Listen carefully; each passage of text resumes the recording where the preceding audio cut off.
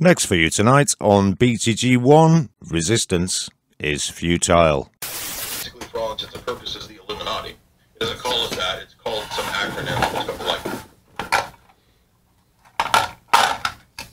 Hey, how's it going, everybody? Brad the Guitologist here. We're going to restore another writing implement today. This is going to be a Esterbrook J Series double jewel. This is from around 1948 to 1952 or so. It is a fountain pen. You can see here we have a broken jewel on this end and another chipped broken jewel on the other end. They only make, from what I can tell, I can't find both sizes because these are different sizes on one end and the other. I can only find one of the sizes, so I would only be able to replace one of them if I was going to replace those. And this is just going to be kind of my everyday writing pen, most likely, so for personal use, so I'm not that worried about it. The nib on this is an Esterbrook 9550. I don't know, you can just kind of make that out there. From some of the resources I can find online, it's supposedly a pretty good writing nib, and it's a very fine writing nib. I would probably prefer something a little broader, but we'll see how it works out in the end. You can see there the remains of the old ink sac falling out onto the desk, and it's just completely dried and crusted and unusable. We're going to have to replace the ink sac, as is very common on these. You can see the big problem here is that we're missing a part. We're missing what's called the J bar, which goes down in there and applies pressure to the ink sac whenever you lift the lever. So we're going to have to find a replacement for that missing part. Also, you can see the crusted old remains of the ink sac there that have been glued with shellac to the end of that, to the tip feed there. I don't know what you call these parts. I'm pretty new to restoring fountain pens, so this is, you know, if I get some terms wrong, don't hold it against me. This is just an experiment, first of all, to see if I can restore one of these old fountain pens like this. And it's just something that I enjoy. I enjoy collecting stuff of just old vintage things of quality, and we're just going to see if we can record that. But we're going to speed this portion up where we're removing this old shellac. And I don't know, maybe some people will think I'm doing this wrongly, but I'm not that worried about it. Like I said, this is going to be my everyday writer. Scientific means are about directing and controlling the machine. How do we step back in as the priests of nature, the scientific priest class, to commandeer evolution and to reboot it and kickstart it in the direction of advancing the species and transcending man, becoming gods? Literally. So if you don't recognize it and you haven't yet guessed, that red bulb is from a solder sucker. You can get those still online. I think you can get those mechanical solder suckers like that. But here, clearly, I'm using this in some hot, soapy water to suck up the water through the tip, through the nib, through the ink feed. And the hope is that that's going to help clean out any residual ink that might be in there. I did notice that it was a little bit harder at first, but then once I started getting it flowing, it went ahead and worked pretty well. So I'm confident I got most of the crap out of there without having to disassemble the rest of this completely. Okay, so now that the ink feed and the nib portion are completely clean, we're going to put some of this cement, this shellac, around the tip of this. This is pen sac cement. Again, down in the description, I will put links where if you want to do this sort of thing yourself, you can find all of these resources. Here you can see I got it from vintagepens.com, this stuff. You can also, Anderson Pens is another good resource where you can get stuff. But this is an ink sac that is a number 16, and I ordered it without actually knowing for sure if it was going to work this size, but it does turn out to work just fine. What we're going to have to do here is cut the ink sac to size. So what I'm doing is I'm measuring exactly where to cut. So I've put the ink sac down inside of the body, the housing for the pen, and I'm going to cut right at the opening first of all. So we'll get rid of that much first. And then what we have to do is additionally, we have to get rid of the amount that's going to be mounted onto the feed. So we have to get rid of just a little bit more of the sac. you can see here we have to cut back again that far because this ink sac has to slide over that that little nib at the end. So we'll get rid of that much again. And now that should be the correct size. And now it's time to put our pen sac cement onto that little area where the sac will rest. So we're just painting over this last little bit of the feed right here, all the way around. And again, this pen sac cement is basically just shellac. So if you already have shellac in some form, you don't necessarily have to buy this stuff. A lot of people will advise and use some really kind of fancy for-purpose spreaders, is what they're called, sac spreaders. But here you can see I get pretty good results just using some needle nose pliers. I just kind of spread it with the needle nose and pull it down over there, and it goes on fairly easily. No problems, really. I just want to push it all the way up as far as I can get it. But now we've got, yeah, brand new sac on that part. And now we just need to go ahead and order the J bar so that we can put this thing to good use. And luckily the website for Anderson pens had exactly the J bars that I needed. I ordered this 54mm J bar, which it says is for the transitional and dollar pen models. And for the J, LJ, and SJ series, I was supposed to actually order a different one, but I did not. I ordered this 54 and it ends up working just fine. So I don't know. Maybe both of these J bars would work in this pen. I'm just really grateful and frankly a little bit shocked that parts like this are even still made for these vintage pens. Okay, so some time has passed since we looked at this pen last, and I found out that I was missing a part. It's like you can see this lever right here. There's supposed to be something inside of here that this pushes down against and squeezes this so that when it releases, it sucks in ink, but the piece was missing, so I had to go and order one of these. This is called a J bar. I got this from Anderson Pens, who seems to be a pretty good vendor of this sort of thing, and I paid $9 for it, $5 plus $4 shipping. Anderson Pens, I will point to their website.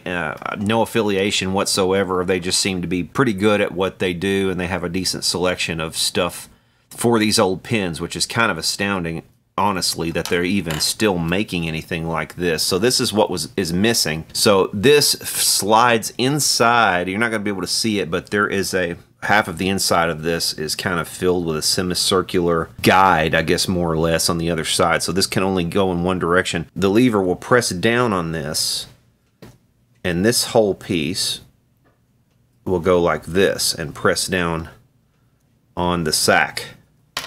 So let's see if we can get that in there all the way in the correct orientation. Like I said, there's a guide in here that's on the opposite side of the cavity.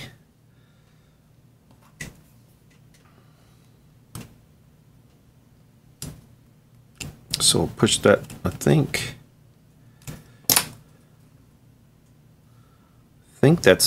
that's got it. Okay, you can see the J bar up here on the top that I just inserted, but you can also see the semicircular guide that fills up the lower half, and this sac, when it goes in there, it will slide in between those. And what we have to do, we have to put some talc. This has to have no oils or perfumes in this talc. That's why you can't just really get over-the-counter talc, so they say. I don't know if this to be true, but the pen professionals say you have to get a certain kind of just straight talc to put on these sacs. Otherwise, it will more rapidly deteriorate your ink sac. Just get a little bit of it and coat this. I don't know, probably don't have to use a lot. This might even be too much, I don't know.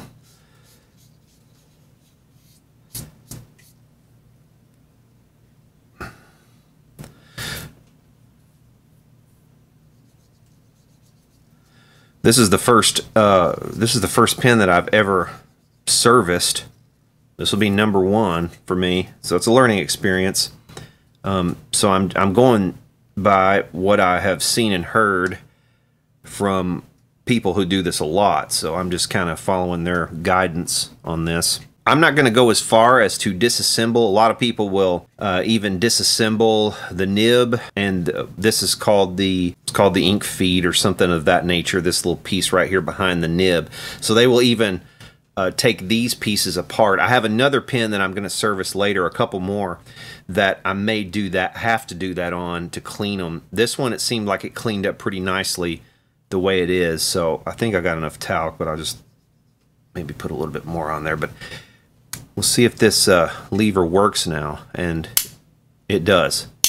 You can see there that it actually has a spring to it.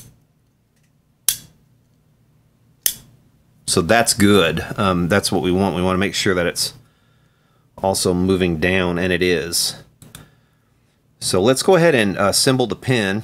And basically this is just press fit in. Some people will actually put more shellac right here. I don't see that is necessary on this pen because the friction is pretty good to keep it together. We're just going to press fit it, and what I want to do is keep the nib I think in line with this, just to make it aesthetically correct.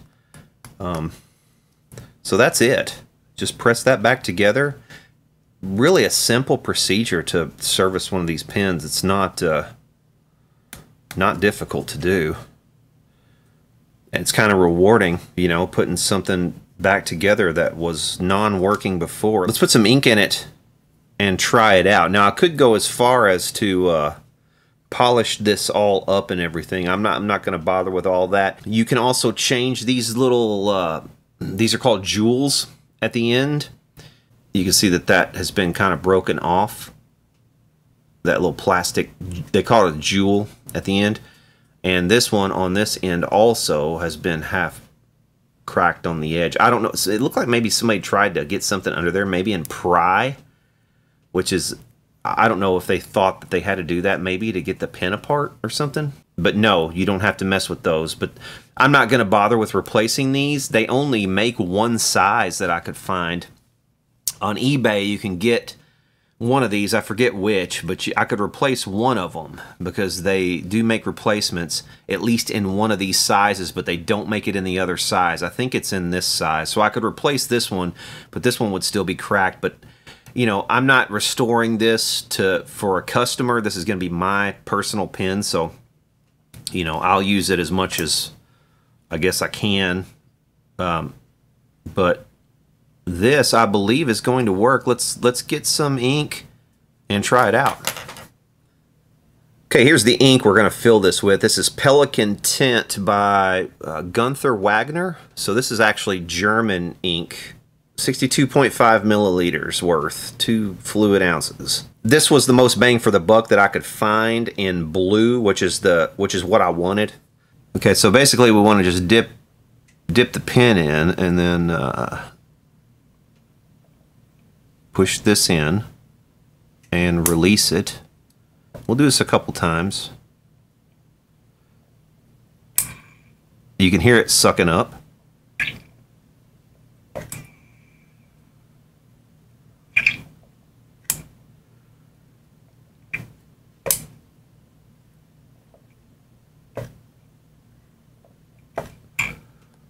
Okay, I think it seems a little bit heavier, so I think this pen might now be full of ink. We'll get something to wipe off the tip.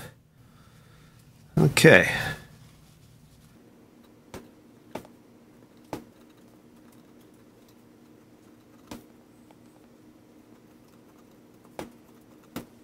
I may try using some sandpaper just to smooth it a little bit. It's a bit scratchy.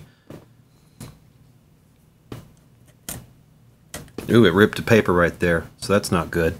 Again, this is a learning experience for me. This is the first fountain pen I will have ever worked on. I'm going to try this nail file just lightly on the nib to just try to take the scratchiness edge off of it. It is a bit too scratchy, really, to write with.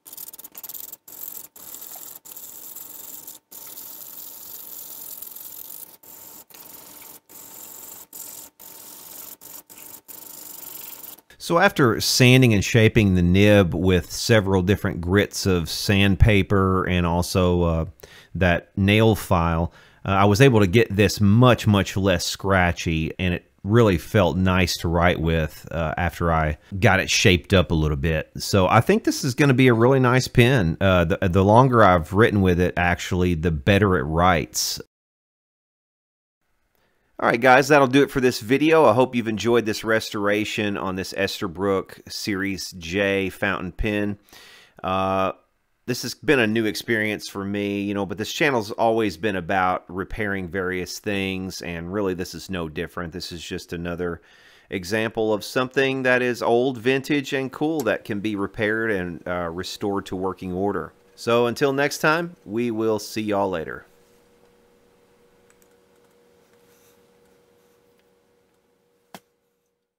And that brings us to the end of our schedule for the evening. So it's good night from BTG1.